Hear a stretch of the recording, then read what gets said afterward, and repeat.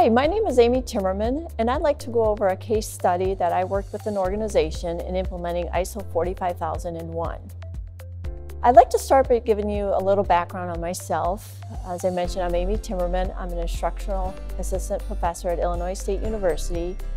I have over 20 years experience working in the environmental health and safety field. I work for some Fortune 500 companies like General Electric and Siemens. I'm currently chair of the Z10 Occupational Health and Safety Management System, and I'm also part of the leadership team to the US tag for the ISO 45001. And how I started working with this organization was back in 2018. I got a call, it was a local company, if I could come in and help them kind of analyze, looking at their health and safety program. They were looking and going the direction of the management system, but they just wanted a little bit guidance if they were going down the right road path. Let me give you a little overview of this company. It is an aluminum industry, so they extrude aluminum parts and then they fabricate them towards whatever the customer needs are. They work domestically and internationally. They are a privately owned, family-owned company. They've been in the business for over 60 years. And they employ roughly about 400 personnel.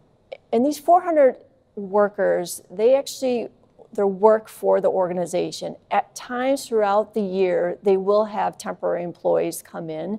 And that can vary anywhere from 10 additional temporary employees to maybe 50 additional temporary employees. It just depends on the peaks throughout the year. They have 2 locations and they're roughly about 30 to 40 minutes apart, and it's 2 campuses. So one campus is our main campus, and on this they have several buildings, maybe anywhere from like 6 to 8 buildings. And then on the second campus, it's a larger campus. They don't have as many buildings, but the buildings are bigger. And it's roughly divided evenly between the number of employees on each campus. The other thing about this organization is they've had a lot of just organic growth year after year. And that's just amazing to see. And they've taken a lot of that, the growth they've had, and reinvested it back into the organization. So they've reinvested, taking out older equipment, putting in newer equipment. With all their expansion, they added additional lines on the production floor. So they've definitely reinvested back into the organization. So when I came into the organization, the leadership shared with me some of the health and safety issues, and then I uncovered some other health and safety issues as I was learning more about the organization. Some additional health and safety issues was, one, when I was looking at these injuries that they were showing me, going through their incident investigation reports, they were very incomplete or inadequate. What I saw is they were not identifying the root causes. So when you don't get to the root cause of an incident, what you're going to see is eventually down the road it's going to happen again. Whether it's a week later, 6 months later, a year later, you're going to have a reoccurrence. And that's what I saw as a common theme in their incidents, where because they were not identifying the root causes, and some of them, when they would identify some of these causes, there wasn't a follow-through or there wasn't accountability on making sure that they were closing these action items.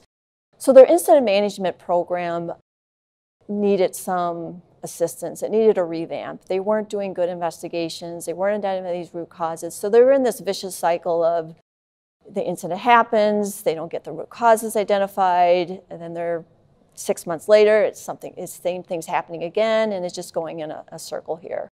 So that was one of their issues, was their incident management program just needed some revamping.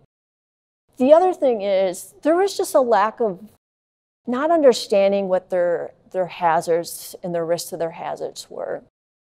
They had all these different departments, but they weren't identifying the hazards. And some of this came to also competency, where some of the workers, they didn't have the training or the competency to identify what the hazards were. They weren't assessing the risks of these hazards, determining were they a high risk, a medium risk, or a low risk. Because if they're a high risk, we want to make sure that we're getting controls put in place. And that was another thing. Some of the controls they put in place were not adequate to reduce that risk down to that medium and low level that they needed to get to. So there was a lack of understanding of what the hazards were, how to assess the risk. There wasn't a good methodology put into place on assessing that risk and what category it was in. And then the controls in place, not choosing, the right control. Sometimes, the less costly control isn't always going to be the most effective control. So making sure they identify those correct control. A lot of times you need layers of controls too. You can't just have one control, it's several layers of control. So that was another health and safety big issue. The other thing was, in this organization, they did not have clear roles and responsibilities, okay? When you don't have clear roles and responsibilities, you can have some chaos, okay? Nobody knows what they're doing, and that can lead to frustration. And I saw that out on the floor where there was individuals just frustrated because certain things weren't getting done. Well, nobody really had a clear idea what their roles and responsibilities were in health and safety. So, you get this frustration, and then it can lead to just some negativity. Let's get into, the culture. So that was another thing they needed to take a look at, is getting these clear roles and responsibilities spelled out for all the workers. In this organization also, they had an EHS manager, but that EHS manager also wore a dual hat of a maintenance manager. And so we all know it's a lot of work being an EHS manager, but to add on that role of a maintenance manager, that dual tasking was weighing on that individual. They were being stretched too thin trying to do the health and safety and trying to do the maintenance at the same time. So that was another issue, is where they couldn't give their time and attention and provide that technical expertise to the leadership team on health and safety because they were doing dual roles. So that was another issue we saw going on. And then performance evaluation. There wasn't a good visibility on how the health and safety was doing. There wasn't dashboards, key performance indicators. They weren't doing inspections and audits to see, how are we doing? Where do we need to put our time and resources are? They didn't have objectives established to see, how we're doing and taking a look at them. Are we meeting our goals?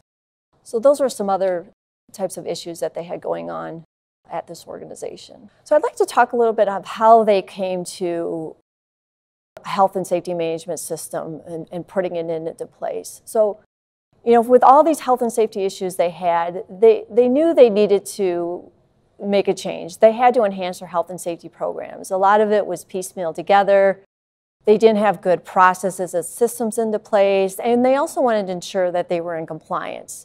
So they knew that they needed to do a makeover with their health and safety program. They just weren't sure, what do we need to do? How are we going to get there? So one of the things that was unique with this organization is, they had a background already on ISO 9001. So they had a good system in place for their quality management system. And at the time, they were looking to enhance their health and safety. It just happened to be in 2018, and that's the time when ISO 45001 was coming out in March of 2018. And when they were looking at their ISO 9001, they thought, they saw the light of their quality system turning around when they implemented 9001. And they saw how that got them to where they needed to be nowadays for their quality program. They were looking for the same thing for the health and safety. We need to get to that next level. And seeing how the ISO 9001 got them there, they're like, maybe this ISO 45001 can get us to where we need to go. They were looking at other management systems at the time. Z10 was the other one that they knew about, and they were looking at that. But the one key difference between them that the top leadership wanted was they wanted that third-party certification. And that was really, truly important to them to get that certification. They wanted to be able to, communicate that out to their customers, their suppliers, that, hey, we got this ISO 45001 certification. So that was one of probably the main the drivers that leaned them towards the ISO 45001, is they were looking for that third-party certification. And they also already kind of knew that ISO language from 9001. Now, for any of you that are familiar with 9001 and looking at 45001, the beauty of 45001 is, 50% of that language has already been set. So in all these ISO standards, 50% of that language is the same from one management system to another. So it makes it a little bit easier going from one management system to the next one because the language is all the same. Okay, so you can easily, I shouldn't say easily, but you can streamline that other 50% into the already systems that you have in place in your other management systems. So that's kind of the beauty of this Annex SL language that you see in these ISO standards. And you can see on this slide here, if you go in 45001, there's a section 0.3 and it has the success factors. And these are all the key factors that you really need to have in place in order to achieve that high level 45001 implementation. What we did here is I took those key factors and put them into questions here, and this is a worksheet here that had the top leadership sit down and go through, and we also had middle management go through it, supervisors, and then workers on the production floor.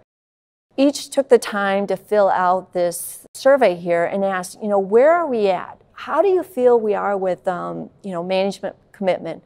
How do we feel about our resources? What about our communication? What about our performance evaluation? And on a scale of 1 to 5, I asked them, where are you in your organization for management commitment? 1 being low, 5 being high. And this was a really eye-opener. And I think anybody that does this exercise will find this as an aha moment. Because you may have individuals that think, yeah, we're doing great on our commitment. We're at a 4 to 5. And then you see the next person next to you, when they do it, they're looking at it as at a 1. So this really opens the discussion. Well, why the difference? Why you see it as a 4 and I see it as a 1? And this really can get in some good, deep conversation within your organization as how you're seeing things differently. So it's a good launching pad to see, where are you at?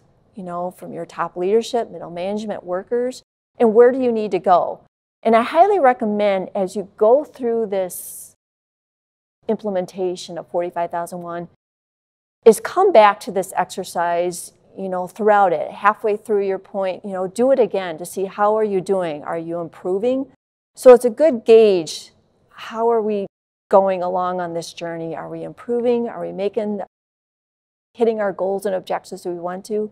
So I highly recommend using this as an exercise, and I found that this organization really had success in going through this exercise and seeing really where they're at and where they want to be. As I started along on this journey, we went through this exercise. We did a gap analysis then. We went through all of their programs, all of their different processes and systems in place, and we identified all the different gaps, and we categorized all those gaps of things that we needed to, fill in the blanks with, and then also areas that they were weak in, and we needed to strengthen those. Same time, we were also identifying areas, since they had the quality management system in place, and that was humming. They've had that for over 10 years, and they had a really good, quality management system in place. We looked at where are the areas for health and safety that we can start to integrate this into already the systems that were put in place with the quality management system. For example, they had a quality management system manual. Well, what they ended up doing is they combined that into a quality health and safety. The last thing we want to do, is have these silos, quality, health and safety, HR, purchasing. What we want is, one, harmonizing all these business functions, harmonizing together. So that's why they decided, to combine to one manual, quality, health, and safety. Another example is, when they were looking at internal and external issues, they looked at it from a holistic standpoint, from a quality side, but also a health and safety side. They had good documentation information already, system in place. They had level 1 procedures, 2 procedures. Well, that was fantastic because as they were creating the health and safety programs and procedures, we're able to just tag off that document information system that they had in place. The other thing too is their corrective actions. They had a process in place already, a software system for corrective actions for quality. And we said, well, why don't we already know we don't have a tracking system for corrective actions for our incident investigations, for our compliance inspections. We get these corrective actions and they just they fall into a spreadsheet and they fall off our plate. There's no accountability. So what the organization did is they took their software system for quality and we added in a health and safety piece of it. So as we were doing incident investigation, corrective actions, we had specs in the software system, everything was tracked in the system, and it was a closed loop system. You put the corrective actions in there, the root causes, it got signed out to supervisors, managers, whoever, there was due dates, and there was follow-up, and it was also on the dashboard to make sure that these corrective actions were happening. Some of the other things that we integrated in with the quality system, they had great communication processes put in for quality. Management review, so they had a good system in place for management review from quality. We added in the health and safety. So I'm hoping that you can envision, for those of you that have the ISO 9001, you already have these systems in place. We're not starting from scratch here. What we're doing is we're just tag teaming off the management system for quality and layering in that health and safety piece. The other big one is, management of change. We all know, management change is always a challenge, really for any organization. And so what they did is they had a management of change in place for the quality system. And what we started to do is layer in that health and safety. So as new equipment would come in, there was specs now for health and safety. The EHS manager got to sign off on it. But it's not just equipment. We know there's management change with personnel changes, technology changes. So we started to layer in all the health and safety. So we weren't starting from scratch here. What we were doing is integrated into the systems that were already there. So it's a living, breathing system. And it's all functioning and harmonizing as one here. The last thing too with the integration for quality is they had a procurement process for supplier pre-qualification. And we know with the contractors for ISO 45001, there's a whole section on contractors. What we did is we took that pre-qualification for suppliers and we started to add in a contractor piece, pre-qualification. So again, we weren't starting from scratch here. We were just adding in specs for contractors. So when they would come in, we would have a pre-qualification form that they would have to fill out, and that met one of the requirements for 45001, having some type of criteria for your contractors. I'd like to give you a timeline for this project, just to put it in perspective for you.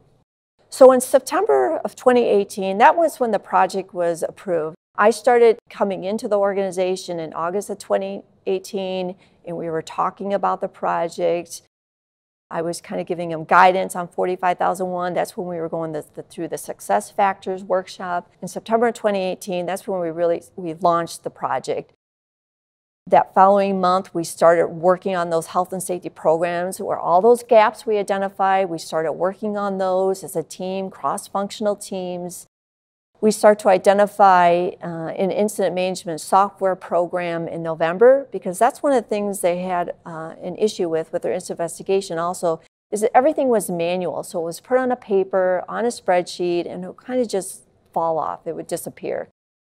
And by implementing a system, a software system, they put a cross-functional team together to identify an incident management software program out there. They started to do a search. This way that they could better manage their incidents, their costs of their incidents, and show their savings for the incidents. So they put together that team in November. In February, they started to put the specs together for the corrective action for health and safety into that quality management corrective action software system they had. In March, they did all their training on the incident investigations, the software program that they implemented. So they had company-wide training from the supervisors to the workers, getting that rolled out to everyone. And then, again, while all this is going on, there's a lot of background stuff that's happening. All these health and safety programs are being revamped and worked on along the way. And then in April, we had the goal of April for this third party to come out and do a pre-approval, to take a look at, okay, where are we at now? Because our certification was set for August of 2019. And the reason they chose that is That is when their ISO 9001 recertification was coming up, and they wanted to combine that with 45001 at that time. So in April, we had the third party come out and take a look at how are we doing? Are we on track to meet that August certification? The third party came out, they spent 4 days with myself and the organization. They were going through everything. They gave us the green light. They said, you guys, your organization is doing great. You're on track. We see that you'll be ready to go in August. So I'd like to share with you some of the benefits this organization saw from implementing ISO 45001. And one of the main ones was a reduction of injuries. They saw a 50% reduction of their injuries throughout this journey, which is huge. So, some of their injuries that they've had were getting into the 6 figures.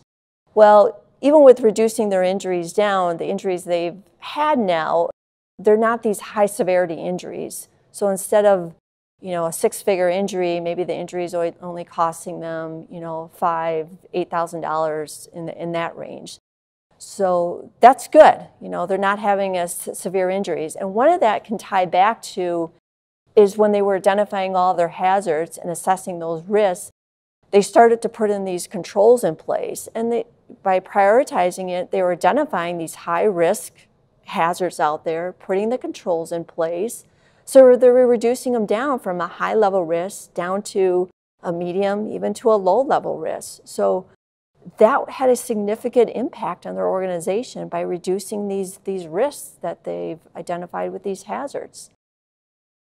The other benefit is, I talked about earlier their incident investigation program. It was just incomplete. They weren't identifying these root causes, so then they were having these injuries happen 6 months again, a year later. And by implementing this management system, they really got a good comprehensive incident management program put in place. They are now having consistent investigations. They are identifying these root causes, and besides identifying the root causes, now, they're tracking them. Everyone's held accountable. So when they get these root causes, they're put into this software system, they're tracked, they're assigned somebody to fix, they have due dates, and also they got the visibility of leadership looking at these. So they're looking at them on a weekly basis, a monthly basis, saying, okay, where are we at? So by putting these solutions in place, they're not having a repeat of these injuries happening. And the other thing is they're able to do these data analytics now. So by having this information in a software program, they can slice and dice the data and be proactive, saying, okay, we're seeing a trend over here. We need to put our attention and resources on this. Another benefit was the visibility of health and safety performance. Prior, they didn't have any dashboards or KPIs. So part of this process, we identified leading and lagging indicators for top leadership to be looking at. So now they have a dashboard that they're looking at a weekly basis, and then they can look at it monthly basis.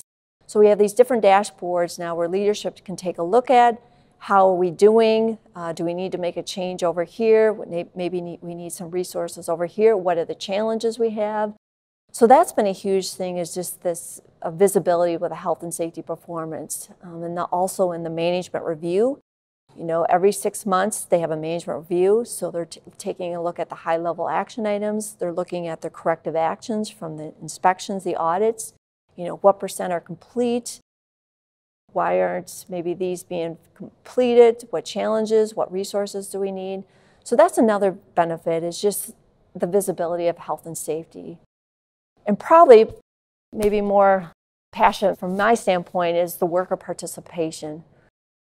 That was just totally changed around through this management system. I mean, it was there, but it just was taken to another level. Now you see these workers where they feel empowered. They're owners of the health and safety program now.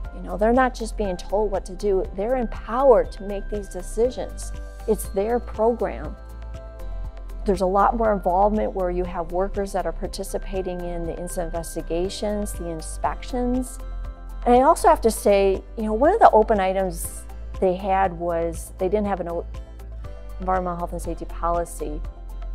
And so they had a lot of worker participation in the development of this environmental health and safety policy. It took a lot of time, but they were consulting workers all along the way. So I'm very excited to just see how much worker participation and the ownership and the empowerment these workers have now. Some of the other things is continuous improvement. So now they got it, since they have a good systems in place, you see this continuous improvement year after year. It's not just stagnant, how can we do better? What's a better opportunity? And they just keep reinvesting in themselves and in their health and safety program.